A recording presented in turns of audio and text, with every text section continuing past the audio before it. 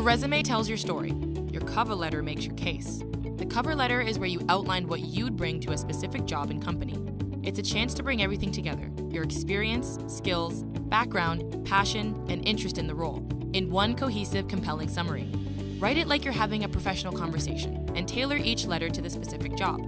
Start by introducing yourself, who you are, the position you're interested in, and why you're a great candidate. Tell the reader how your experience relates to the job requirements, describe your relevant skills and talents, and highlight details from your background that relate to the opportunity. Don't be afraid to show a little enthusiasm. Share why you're excited about the position, why you're interested in the field, and what you'd contribute to the company's mission. It's also a good idea to identify keywords and phrases used in the job description and weave them in. Employers routinely scan for keywords in your cover letter and resume, either manually or through automation software, to select the strongest candidates. Make your letter clear and concise. Proof it carefully so it's error-free. Close with thanks. Done. Looking for more tips for an effective cover letter?